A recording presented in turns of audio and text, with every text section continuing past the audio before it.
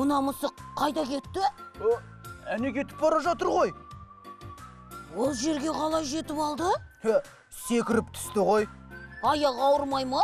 Ол мысық қой, аяғы ауырмайды. Шіркін, мен де солай секіре алсам ғой, Секіргеннен не пайда? Қыр босқа шаршайсың, одан да деп кәмпитті көп жеп, сандық тауып алсан ғой. Кәмпит біткен соң не істейсің, Кәмпит бітпейтін болса ше?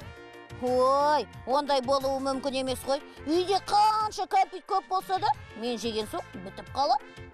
Білмейм, армандауға да болмай ма?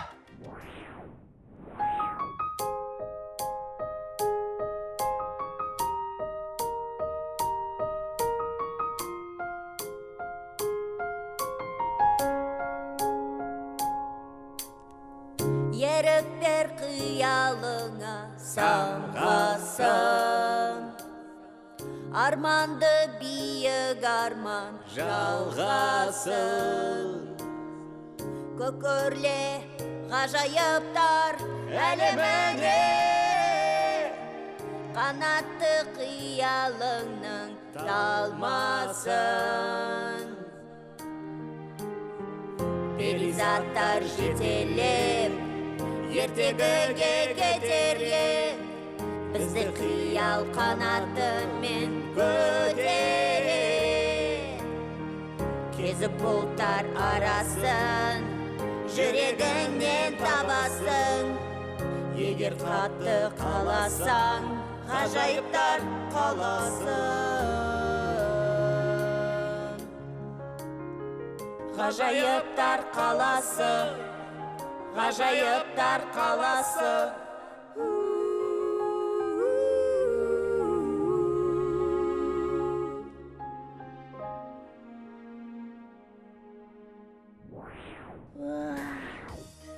Қандай керемет.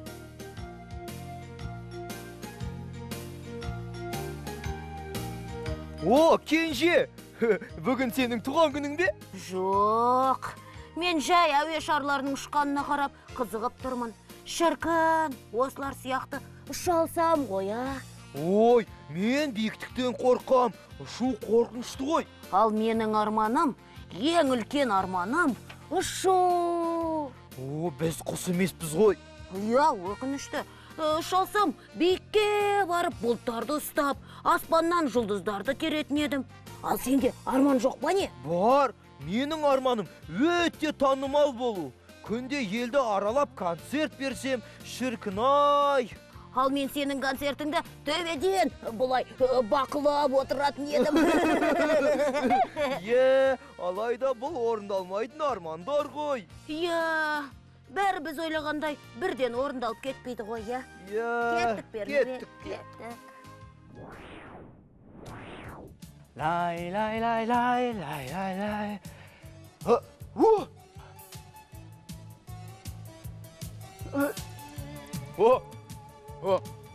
Қандай күшті таяқ. Мұна мен арқаны қасуға болады ғой. Балды. Және де биікте тұрған кәмпиттерді ұрып түсіруге болады. Оп деп. Ла ла ла ла ла ла ла. Ла ла ла ла ла ла ла. Ою, сәлем. Сәлем. Ою, сен кітапты көп оқисың ғой, Осы армандар орындалу үшін не істеу керек? Армандар орындалу... Сиқырлы таяқшаң болу керек. Таяқшаның не қатысы бар? Түсіндім. Алма жеуді армандасаң, оны алма ағашынан таяқпен қағып түсіре аласың ғой, Солай ма? Бірақ менің арманым көп кәмпит. Ал сенің арманың ше? Менің арманым ханзада болу. Ханзада? не күлесің? Сенің ханзадаға айналуыңа менің жерден тауып алған таяқшам көмектеспейді. Қайдан тауып алған дейсің? Ауладан. Ұстап көрсем бола ма? Мә, ұстап көр. Қалай екен? Қандай әдемі. Ал, сен бұл таяқшаны маған берші, Жоқ, бермейм. Оны мен өзім тауып алдым. Оны мен қолым жетпейтін жерлерге жетем. Ал, мен саған кәмпит берсем, сен сиқырлы таяқшаны маған бересің ба? Көп кәмпит бересің бе? Иә. Ендеше ала бер. Қазір міне кәмпит, міне ала қойдыңдар. Міне сиқырлы таяқша. Ал енді көрейік. Бал, тілегім орындал. Қандай керемет. Мен ханзадамын. Алақай, мен ханзадамын. Енді бәрі маған бағынады. Барлығы мені тыңдайды. Мен қалағанымды жасатамын. Қандай керемет. Арман, адастырмай мені қоя тұр. Пернебек, маған алма келіп бер. Ойу, менде алма жоқ. Бал, менің тілегім орындал. Пернебек, менің айтқанымды орындасын. Көп болады, ханзада, мен алма келіп берейін. Міне осылай. Бар, тезірек әкел. Ойу, Пернебекті көрмедің бе? Ойу ханзада де. Не үшін? Бал, тілегім орындал. Ханзада, не қалайсыз? Міне осылай. Не тілейсіз, ханзада? Достар, сендер қойылым көрсетіп жатсыңдар ма? Бұл ешқандай да қойылым емес. Менде сиқырлы таяқша бар. Енді барлығы менің айтқанымды жасайды. Қандай сиқырлы таяқша? Екеулерің менің кітаптарымды алып келіңдер. Көп болады, ханзада.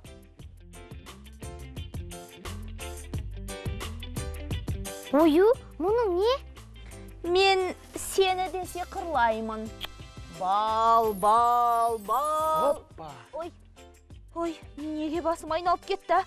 Не болып жатыр? Ой, басым.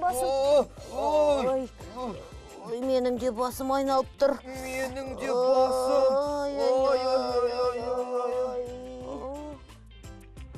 Сендер мына сиқырлы таяқтың кесірінен сиқырланып қалыңдар. Бұл таяқ армандарды орындағанмен, осындай зияндары да бар. Я, армандаған кезде де абай болу керек екен. Достар, кешіріңдерші. Екінші рет сендерді сиқырламауға уәде берем. Кешіріңіздерші. Кешіреміз ба? Кешірек. Иә, кешірек. Мүмкін дұрыс армандасақ ештеңе етпейтін шығар. Жоқ. Кез келген арманға өз күшіңмен жетуге болады. Жоқ, менің арманым орындалмайтын арман. Мен оны дәлелдеймін. Ал қазір мына таяқты ешкім таппайтын жерге тығып тастаймын. Дұрыс. Иә. Армандарымыз орындалайын деп тұр еді. Иә, бірақ дарын сиқырлы таяқсызда арманға жетуге болады деді. Бірақ сиқырлы таяқпен оңайрақ. Иә. Не оңайрақ? Тудар, арманға жету. Арманға қалай жетсе оңайрақ? Сиқырлы таяқпен. Қандай таяқ? Ойу сиқырлы таяқ тауып алыпты. Ол тілекті орындайды екен. Ол үшін сиқырлы сөзді айтсаң жеткілікті. Алайда дарын ол таяқты ешкім таба алмайтын жерге тығып тастамақ. Шынымен де арманды орындай ма? Иә, шынымен. Ой, дарын қайда? Бөлмейміз, мұна жаққа кеткен.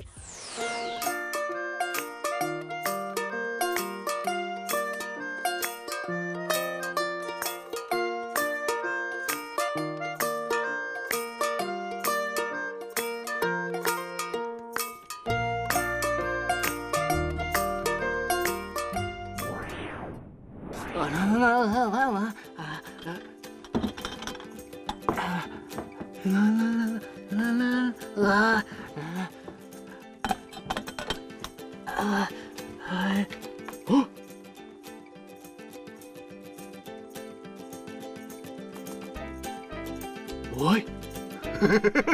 О, сиқырлы таяқша. Ал, мен де көрейін.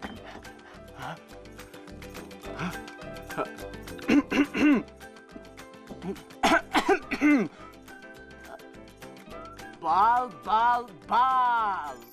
Тілегім орында. Ой! Ой! Тәтті кәмбиттер! Ой, рахмет! Рахмет! Сиқырлы таяқша! Ой, рахмет! Тәтті!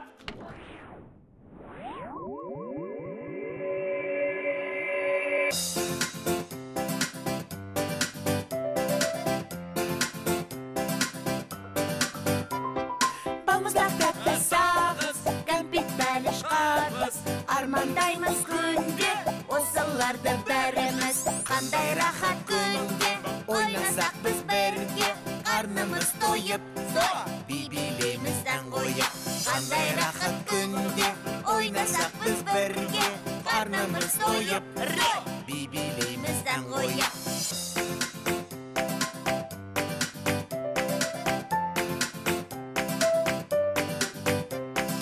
Ойыншықтар түрлі, кемпір қосақ сынды. Мультфильмге арнаймыз біздер әрбір күнді. Қандай рахат күнде, ойнасақ біз бірге. Қарнымыз тойып, би-билейміз ән қойып. Қандай рахат күнде, ойнасақ біз бірге. Қарнымыз тойып, би-билейміз ән қойып.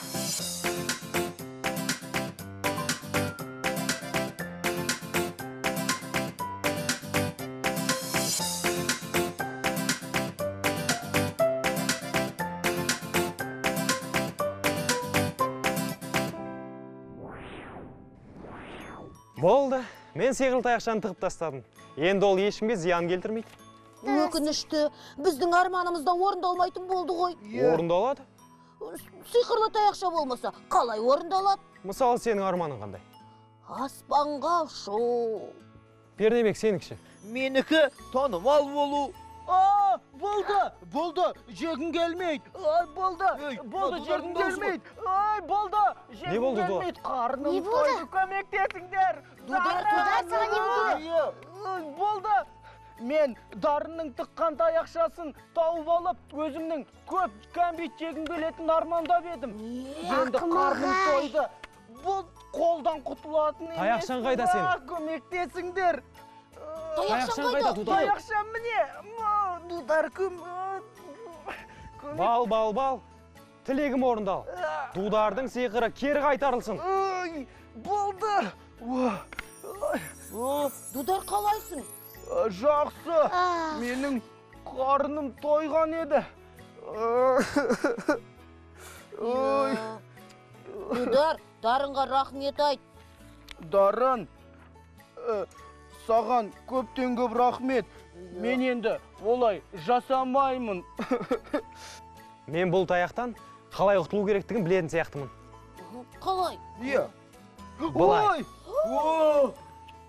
Енді ешқандай сиқыр болмайды. Біздің де арманымыз орындалмайтын болды. Орындалады. Қалай? Қазір көрсетемін. Көрсетші. Алақай! Мен биіктемін, мен ұшып барам! Алақай! Сәлем, достар! Сендер нені армандайсыңдар? Жарайсыңдар. Сол арманға жету үшін адам көп еңбек ету керек. Еңбек бәрін жеңбек деген. Сендер де жақсы оқып, көп еңбек етсеңдер, биік мақсаттарға жетесіңдер. Биік демекші, әуе шары аспанда қалай қалықтап ұшатынын білесіңдер ме? Білмесеңдер айтайын. Әуе шарының ішіне ыстық ауа толтырылады. Ал ыстық ауа суық ауадан қарағанда жеңіл. Сондықтан да ол аспанға көтеріледі. Бірақ мұндай шарға ата-аналарыңсыз отыруға болмайды. Сондықтан бір істі бастамас бұрын ата-аналарыңнан рұқсат сұраңдар. Өйткені ата-анамыз біздің армандарымызды орындауға әр қашанда дайын. Ата-анамызды тыңдайық, жарай ма, достар?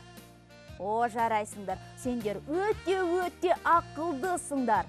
Сау болыңдар. Мінекей, енді Пернебек сен танымал боласың. Қалай танымал болам? Мен сенің ән айтқан видеоңды интернетке салып қойдым. Енді оны бәрі көріп, бағасын береді. Осылайша танымал боласың. Ол танымал болғанды қалай білем? Интернетте ондай видеолар көп. Сондықтан танылмай қалуың да мүмкін. Айттым ғой, менің арманым орындалмайды. Мен білетін сияқтымын. Нені? Бейнебектің арманының орындалуын жолын таптым. Қалай? Қалай ол? Танымал адамды қонаққа шақырып, онымен видео және фотоға түсіп, Инстаграмға жариялау керек. Табылған ақыл. Енді менің арманым орындала ма? Әрине. Әрине. Жарайсың. Алақай. Достар, сендер жаңалықтарды тыңдайсыңдар ма? Жаңалықтар деген күн сайын елімізде және шетелдерде болатын маңызды іс-шаралар. Олардың барлығын бізге теледидар арқылы тележүргізушілер айтып береді. Бұл Мейіржан аға. Ол кісі жаңалықтарды және түрлі бағдарламаларды жүргізеді. Ол кісі өте жылдам сөйлей алады.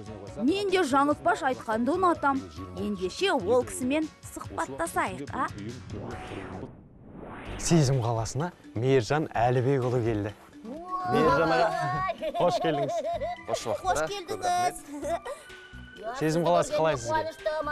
Ұнап жатыр ма? Керемет. Таңғажайып қала екен. Бізді көріп, қатты таң қалдыңыз ба? Сіздерді көрмегелі біраз болып еді. Бала кезде көрген шығармын, одан кейін міне 35 жасқа келген кезде сіздер далға шығып. 35 жас. Мейіржан аға, мен сізге сұрақ қояйыншы. Қоя ғой. Сіз бала кезіңізде кім болуды армандадыңыз, а? Ауылда өскен әр баланың арманы болады ғой. Мен кішкентай кезінде футболшы болсам деп армандадым. Я болмаса журналшы болсам деп армандадым. Бірақ көрдіңіздер, арманның арғымағы міне бүгінде осы журналистика әлеміне алып келді. Ал сіз өзіңіз қандай бала болдыңыз? Бұзық болдыңыз ба? Ақылды болдыңыз ба? Ақылды болған шығар? Ата мен әжемнің бауырында өскен баламын, еркелеу болдым, бірақ балансты тең ұстадым десем де болады. Кейде енді мектепте әке-шешем ұстаз, сондықтан мен тәртіпті болдым. Бірақ кейде енді еркелігімізде, тентектігімізде білініп қалып жататын. Бірақ жақсы баға алып, бұның барлығын жуып шай жіберетінбіз. Көп кітап оқыдыңыз ба? Әрине. Журналист болсам деп армандаған сәттен бастап, үйде айттым, жаңа әкем мен анам мұғалімдер, сондықтан біздің үйдегі сөрелер кітапқа толы болатын. Сол жерден Бердібек Соқпақбаевты, сол жерден біз Төлен Әбдікті, сол жерден Оралхан Бөкейді барлығын кітаптарын парақтап жата жастан оқитынбыз. Керемет, Мейіржан аға, білесіз бе, менде де кітаптарым өте көп. Солай ма? Оюда кітапты көп оқиды. Бәрекелді. Сіз бар ғой, осы журналист болу үшін қанша кітап оқыдыңыз? Оны енді санап айта алмаймын, осыншама кітап оқыдым деп. Бірақ біраз әдебиет классиктерінің кітаптарын тауыстым. Ең жақсы көретін кітабыңыз қандай? Ең жақсы көретін кітабым, әрине, мен ойлаймын, кез келген баланың, ауылда өскен баланың әсіресе ең алғаш оқыған кітап ол Бердібек Соқпақбаев болуы мүмкін. Менің атым Қожа, елмаса Жетпелек. Керемет кітап. Мейіржан аға, журналист болған жақсы шығар, барлық жаңалықты бірінші болып білесіз. Ең бірінші болып біліп, экранның ар жағындағы миллиондаған көрерменге жеткіземіз. Сол біз үшін бақыт. Оны сіз қалай жеткізесіз, айтыңызшы. Біздер күнделікті облыстарда, қалаларда, әлемде не болып жатқан жаңалықтардың барлығын біздер қадағалап қалт жібермей отырамыз. Соның барлығын сұрыптап, сараптап, кешкі эфирге халыққа ұсынамыз. Оның бәрі және тікелей эфирде өтеді. Мейіржан аға, менің де журналист болғым келеді, бір тексеріп көресіз бе? Болады әрине. Мысалға, қазір шапалақ соқып қойыңдар маған. былай жөткіріне беруге болмайды эфир кезінде. Эфирге дейін студияның сыртында жөткірініп аласыз да, тікелей эфирді бірден бастап. Енді мен енді көрейін деп жатырмын ғой. Есімде болсын, Дудар. Саған өз ақылын айтып жатыр ғой. Жақсы. Қобалжымау керек тікелей эфирде. Алдындағы мәтіндердің барлығын мұқият оқып, дайындалу керексің. Жақсы. Ал кеттік, баста. Кешеден бері менің жинаған кәмбеттерімді кешірім өтінем, мен қобалжып тұрым сіздің алдыңызда. Қобалжымаңыз. Дудар, қобалжыма. Сіз сияқты жүргізсем бола ма? Әрине. Ассалаумағалейкум, көз қарашты көрермен. Сіздердің алдарыңызда апта кезек. Жарайсың. Мейіржан аға. Иә, тыңдап тұрмын. Ойы бар ғой, маған әріптерді үйретті. Ал сіздің ұстазыңыз кім? Журналистикада ұстаздар менің өте көп. Біздер мына альма-матер санайтын Қарашаңырақ Қазақ ұлттық университетінің түлегіміз. Сол жерде Бауыржан Жақып, Клара Қабылғазина, Жидегүл Әбдіжәділқызы деген ұстаздарымыздан біз тәлім тергенбіз. Ал жалпы журналистикада өзім Нұртілеу Иманғалиұлын, Арман Ысқабылұлын ұстаз санаймын. О, керемет. Мейіржан аға, сізден тағы бір нәрсе сұрасам бола ма? Сұраңыз. Жақын арада Инстаграм желісінде сіз алпамыс жырын оқып едіңіз. Содан үзінді оқып беріңізші. Достар, біз қатты тыңдағымыз келіп. Шынында да біздің еліміздегі ақпарат және коммуникациялар министрі Дәурен Абаевтан бастап, саясаткер, танымал азамат Ерлан Каринен бастап, біраз алашқа ныспысы белгілі азаматтар алпамыс батыр жырын оқып жатыр. Өздеріңіз көріпсіздер. Сосын біздерде эстафет жолдағаннан кейін күні кеше жалғастырдық. Халық тарапынан жалпы ықылас өте жоғары. Енді ұмытпасам айтып көрейін. Хан айтты байеке, көрдіңіз несір баладан. Бай бөрі бай жылады, көргенін айтып даладан. Әйелге әйел сыр айтып, жақсылық дейді Алладан. Мұны естіп, қуанып шығып кетті ханымыз бұйымын алып қалаған. Әр қиырдан халқы кеп, құтты болсын деді де, құрсақ шашу жеді де, әр қиырдан жиылған. Керемет, рахмет. Мейіржан ағай, сіз қандай тәттілер жақсы көресіз? Ой, Дудар. Сіздер ең жан жеріме түстіңіздер. Мен шыны керек бала кезден тәттігімен доспын. Бала кезімнен шоколад жақсы көремін. Білесіз бе, Мейіржан аға, егер сіздің қолыңызда сиқырлы таяқша болса, сіз қандай арман тілек айтар едіңіз, Менің қолымда сиқырлы таяқша болса, мен балалық бал дәуреніне қайтадан оралар едім. Сәби кезіме. Біз сияқты болғыңыз келеді ғой, Мұқағали атаңызды білесіздер ғой? Білеміз. Құста болғым келмейді, қанатым бар, күмістен жаратылған. Сәби болғым келеді, сәби болғым. Бұл жалғаннан хабарсыз жаңа туған дейді. Сол секілді сәби балалық дәуренге оралсам деген арманым бар. Қандай керемет арман. Тамаша. Сіз қандай жануарды жақсы көресіз? Әрине, жылқыны жақсы көрмейтін қазақ жоқ шығар, жылқы ең алдымен ат. Өзіңіздің жеке жылқыңыз бар ма? Бала кезінде көк бие деп атайтын біздің ақбоз атымыз болды, бірақ көк бие дейтінбіз, оны біз атамның аты соған мініп, ең алғаш былайша айтқанда қолға қамшы алып, үзеңгіге аяқ салып, ең алғаш мінген атымыз сол көк бие болатын. Қымыз жақсы көресіз бе сіз? Қымыз, әрине, қымыз, шұбат жақсы көремін. Керемет. Мен бар ғой, достарымның арасында жаңылтпашты жақсы айтатын менмін. Ал сіз қалай жаңылтпаш айта аласыз ба? Жаңылтпаш енді... Қане көріңіз. Білмеймін, мен шыны керек кейбір әріптестерім секілді эфир алда жаңылтпаш айтып жаттықпаймын. Бірақ бала кезінде бір қалғаны бар еді. Неше кеше сынды кеше деген. Соны ғана біле Бұлай айта аласыз ба? Жер асты үңгірлері дептосы мүңгірледі. Ол мүңгірлегенде үңгірлер де күңгірледі. Мен айтам. Есет атам ет асатты, ет асатса бес асатар. Әдемі?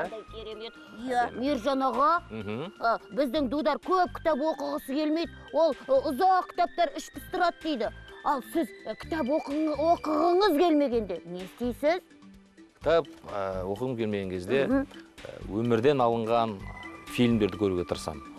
Шынайы өмірді бейнелейтін. Одан бөлек іш пысқан кезде футбол ойнаймын. Қай командаға жақтасасыз? Әлбетте, Бразилия құрама командасы, ал енді клубтардан Барселона, Челси. Дарын, енді Мейіржан ағамызбен өзіміздің сүйікті ойынымызды ойнайық. Ойын ойнайық, иә? Онда біз Сезім қаласының сиқырлы кітабын ортаға алып шығайық. Иә, ортаға алып шығайық. Ойын ойнағанды жақсы көресіз бе, Мейіржан аға?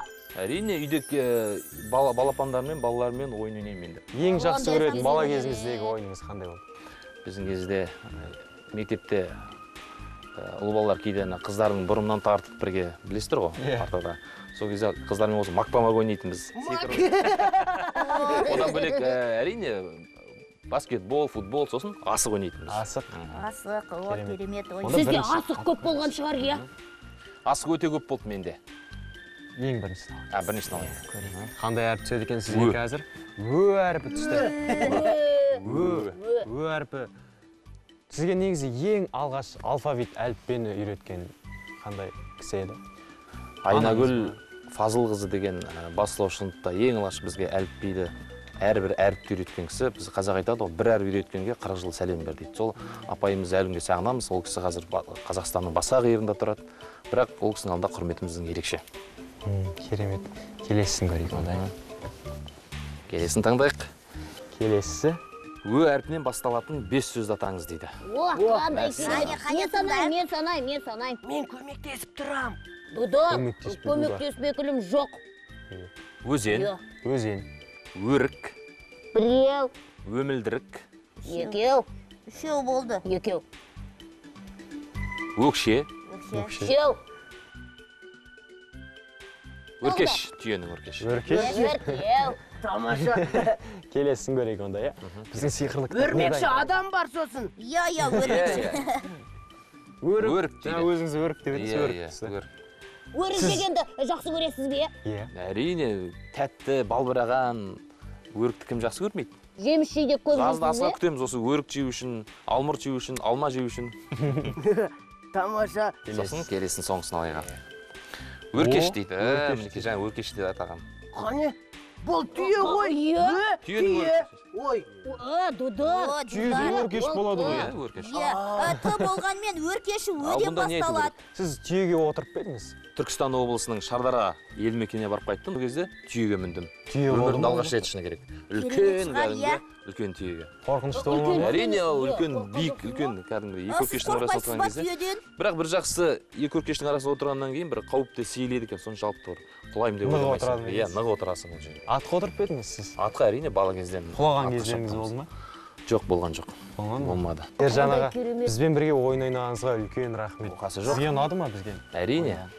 Мейіржан аға, енді сіз бізге мынау Сезім қаласына бір тілегіңізді айтыңызшы. Иә.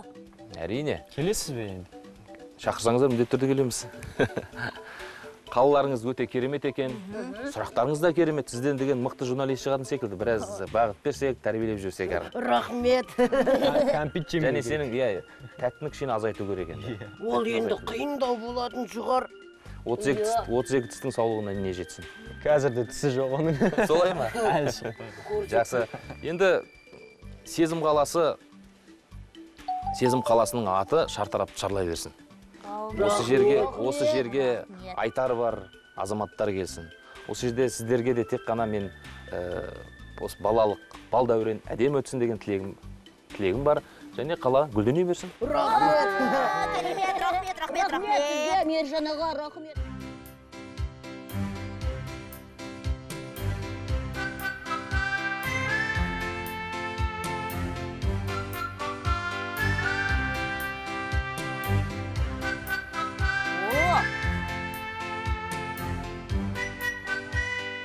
Мен арманым орындалмайтын арман. Менің арманым?